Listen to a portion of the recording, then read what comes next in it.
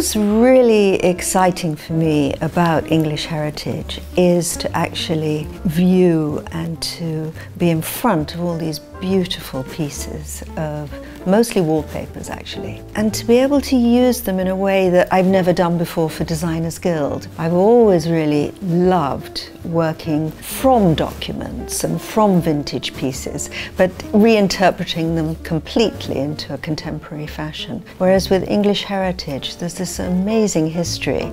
So Rest Park is this amazing house, wonderful garden. For English heritage, they're really starting to connect with this archive now. The space that it is in is not an amazing space yet. It's in the process of being redeveloped, and so we're part of that, and that's really exciting.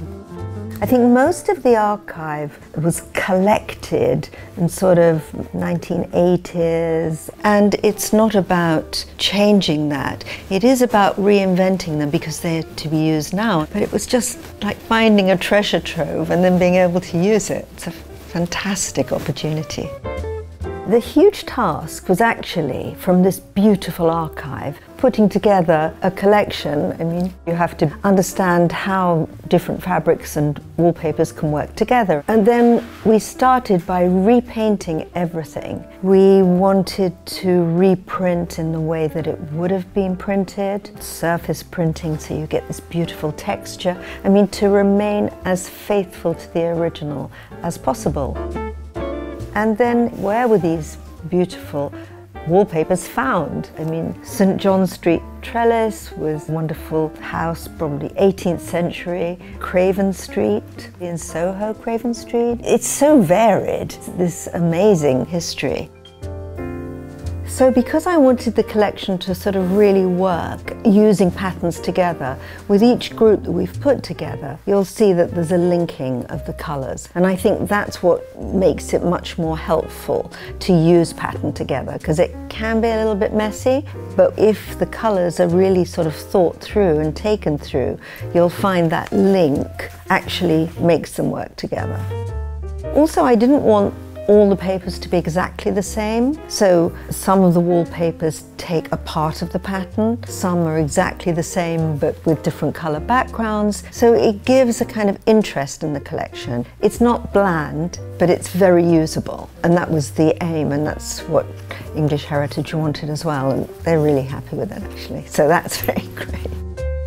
So within the collection, what I wanted was different scale of patterns, and for each pattern to be its own right. So Suffolk Garden from this beautiful house in Suffolk.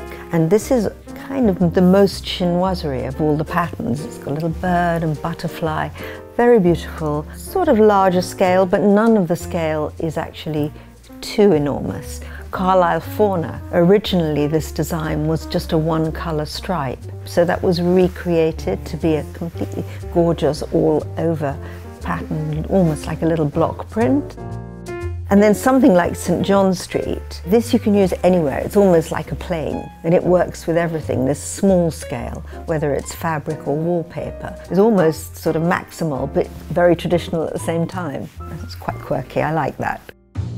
So within the wallpapers, what I'm always trying to do is give our idea of how these patterns can be used together. And that's what I'm trying to do in each page. I've shown, for instance, St. John Street Trellis, and used that with Piccadilly Park and Craven Street, or just pattern on pattern, the same pattern being used together. And then, you know, how colour makes such a difference to a pattern, whether it's a bright cobalt blue or whether it's shades of grey. It all adds a difference. Something like English Garden Floral as well. I just changed the scale for the wallpaper, whereas the fabric is a little larger scale, and then lots of different ways of using all of these patterns together. I think this bedroom had actually all the patterns in it. Everybody that came past wanted to get in the bed and stay there.